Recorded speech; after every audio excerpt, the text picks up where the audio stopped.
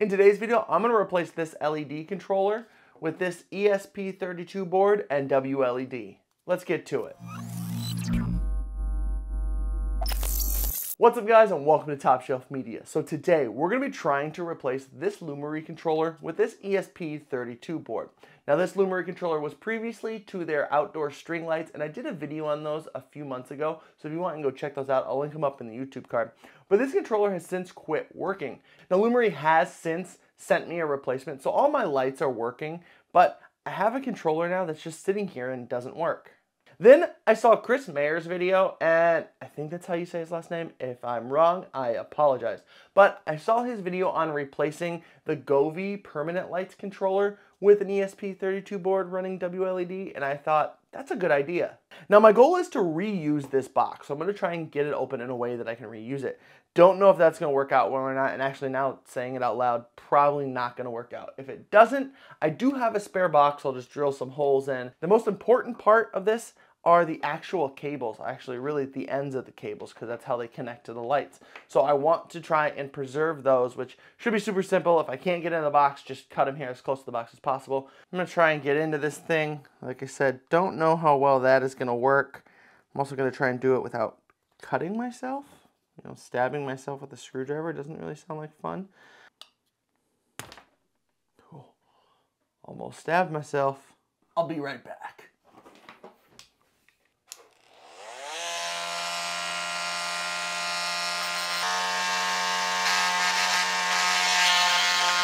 I didn't melt the plastic, you melted the plastic.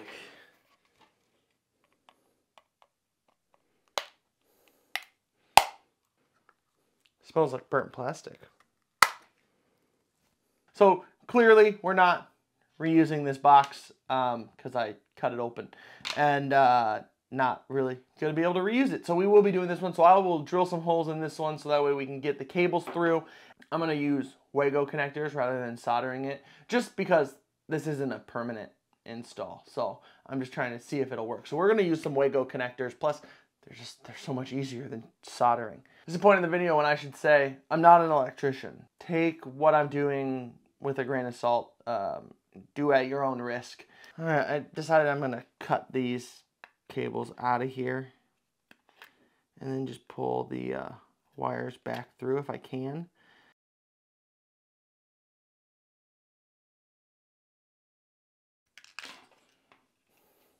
I'm going to go drill this out right now, and then we'll prep the wires and get wiring up. Okay, I have the box prepped and ready to go. This worked out really well. I was able to get those grommets, or whatever you want to call them, in there. Just the sealed in there, the rubber pieces in there.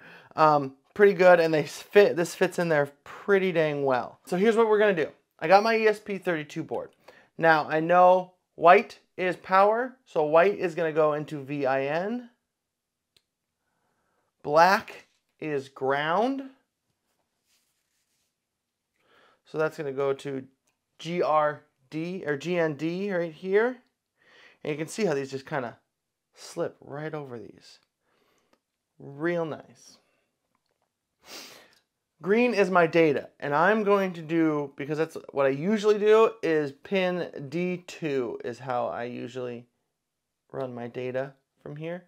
So if you've never used an ESP32 board before, you'll see all these pins are labeled on this side right here. So I have my VIN, I have my ground, and then I have my D2 pin. Don't necessarily need male ends on the ends of these, because I could cut these shorter, and I might cut these shorter once I go to shove it all in here. So I am going to prep the other ends of the wires now. So this is set and ready to go.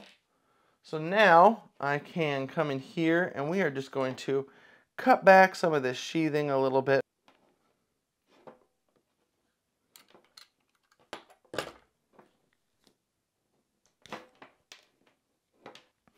Okay, so now I get to grab my connectors here, and hopefully I have enough. I did not check before I started filming. When wiring this up, how I'm going to do it is I'm going to take my green data, put it in the 2-pin or 2-Wago connector. And the nice thing about these is these fit right in here and hold, these breadboards. So that's why I didn't cut the ends off yet. Like I said, when I go to stick it in there, I probably will. And then I can take my data for here, stick it in there.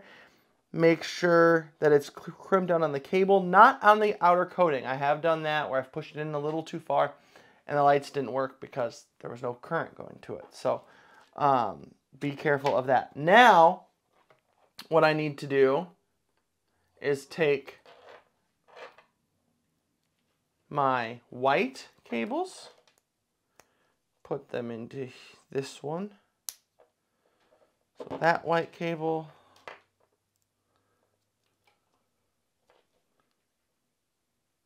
this white cable, and then the white cable coming from the outlet, or what will be the outlet. Now I'm going to do the same thing with the 3 black cables here. Okay, we should be all wired up now. I need to plug it in. Power it back up.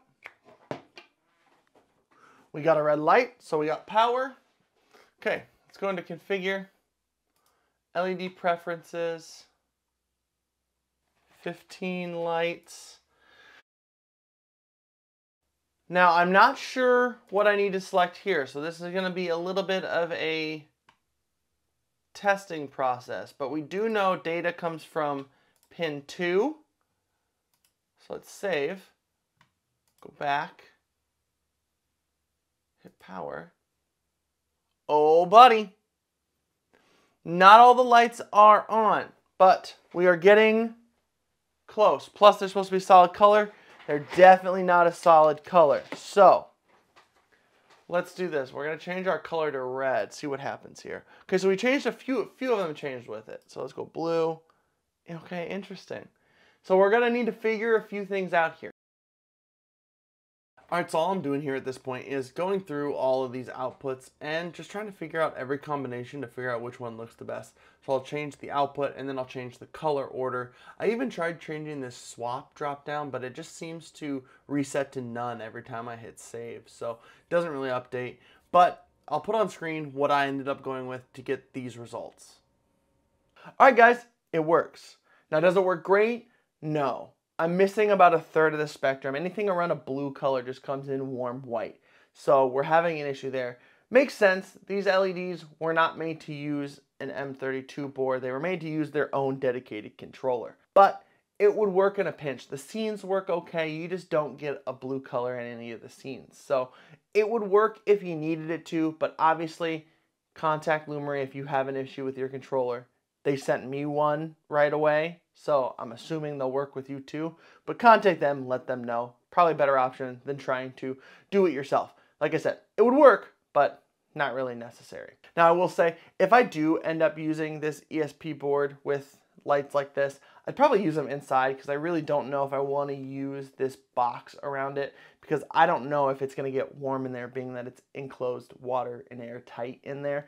I don't know for sure if it's going to cause a heat issue with the ESP board. It hasn't started getting warm yet. It's been on inside of here for probably 20 to 30 minutes. But just something to keep an eye on. I don't want anyone, melting this, starting a fire, and blaming me. So just keep an eye on it. Like I said, if I do decide to use a setup like this, it's probably going to be inside where I won't need this box. What's up guys, Editor Mike here. So I just wanted to hop on real quick to finish up this video and let you guys know that the stuff you saw before this was shot a couple weeks ago. And in the last couple weeks, I've tried testing this off and on and I'm coming up with the same results. Using the ESP32 board with the Lumary lights isn't ideal, but I want to hear from you guys. Let me know down in the comments if you have any suggestions to try and make this setup work, or if you've actually gotten this to work, because I would love to make a part 2 to this video where we figure out how to actually make this function properly. So let me know down in the comments if you have any ideas and I will get a part 2 done if one of those ideas actually works.